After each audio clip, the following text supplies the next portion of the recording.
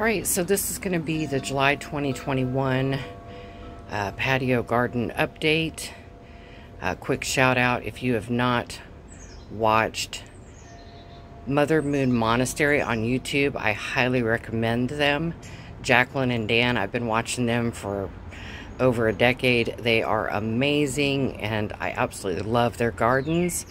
But I live in a condo in St. Louis, so I work with the space that I have.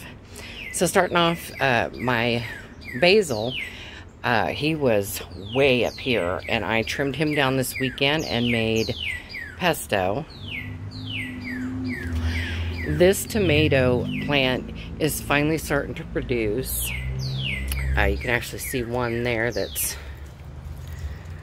red. So it's finally producing. Here's some right here starting. These tomato plants and these tomato plants have not been producing yet. These little babies, they are finally starting to get tomatoes on them, and they're the little cherry tomatoes. Our wedding veil or bridal veil is what these are called. This has been the best one we've had ever. He's just loved this spot. We normally hang him on these, but we decided this year to hang him here, and this, I mean, you can't even see the pot this time. Normally you can see the pots on these because we always get these every year, and this one has just loved this spot, so we'll continue putting them there. Now this garden bed, the little fat rat bastard squirrels keep jumping on the bird feeder, and if we come out the deck doors, we'll scare them. They'll jump their fat asses in this garden and onto the flag to get back up in the tree. You can see where they're coming over on this tree here because it needs trimmed. So this basil over here, their fat asses were killing, so I chopped a lot of it out and used it for the basil. And I do have new starts and stuff that's starting to come up.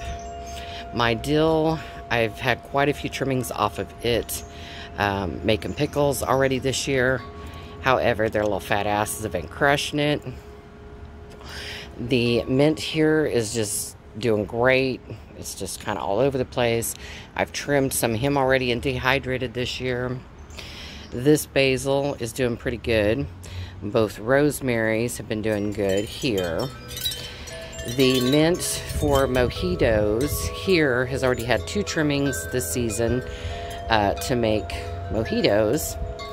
This Thai mint has already had a ton chopped off of him this season already, dehydrated for teas. I do keep getting these little fungus mushrooms here because when we do our morel hunting, I bring that water out and I dump it on this planter. So I wish it would grow morels, but instead it grows this little fungus that I have to constantly pluck out.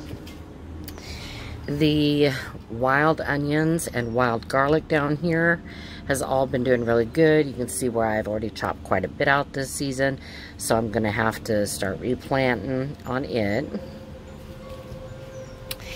The bonsai is thriving. He's loving it being out here during the summer, where normally in the winter I have him in there under the grow lights. The aloe vera has been a beast. I've got to research how to propagate him before he snaps. He's gotten so heavy I've had to put a tomato cage around him. So I've got to learn how to propagate him and start working on him. My lavenders, this one here and this one here, has not been producing any flowers yet this year, which breaks my heart because I need to make some more lavender bread. We've depleted our lavender bread already. This rosemary is doing great. He's had many trimmings off him already this season. This mint here as well. This is my spearmint, and I've had many clippings off of him and dehydrated already for teas. And last but not least, my cilantro, which is doing terrible this year. He is just not wanting to grow. So he has been quite a struggle. So yeah, that is the full range of my patio garden for July 2021. Again, if you have not watched Moon Monastery, go check their channel out. I absolutely love them. And they have beautiful, beautiful, amazing gardens.